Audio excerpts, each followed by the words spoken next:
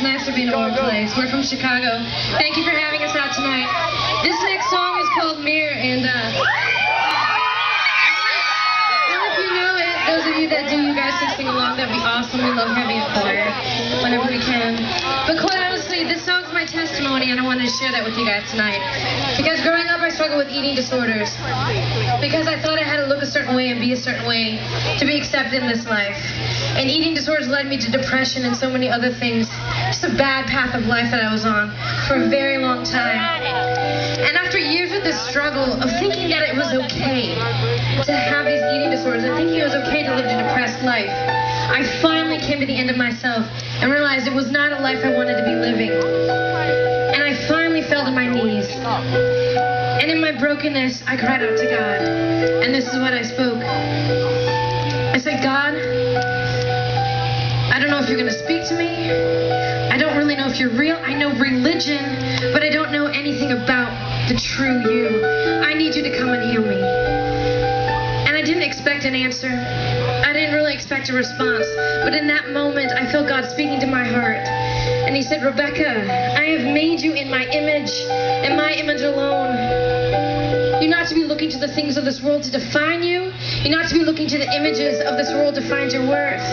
You are destroying what I created to be lovely. And in that moment, I realized that if the creator of the universe was speaking to me something completely different than I've been living my whole life, that it was something that I needed to listen to. And he also impressed on my heart the verse Isaiah 62. And in that whole chapter, in verses 1 through 5, it talks about how God desires to change our name. How we view ourselves as desolate and forsaken, as broken. But it is God's desire to call us Hephzibah, which means my delight is in my child. My delight is in my chosen one. Now guys, we sing this song today. Oh, I didn't tell you the rest of my story. God healed me that day from eating disorders.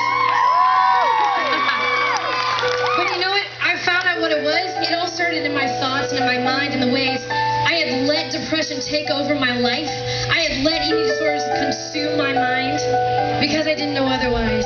But guys, tonight, our challenge to you is take your thoughts captive. Take those things captive that are telling you that you're no good, that you can't fulfill your calling, that you're not called, that you're not good enough to follow God.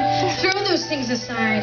God wants you, every piece of you. He doesn't care if you're broken. He wants a broken people. He wants his broken people. He wants to change your name and to view you differently and for you to view yourself in a different light. So this is called Mirror, and this song is based out of speaking against those thoughts and saying, no, I will not believe these thoughts anymore. I'm going to believe what God is speaking to me.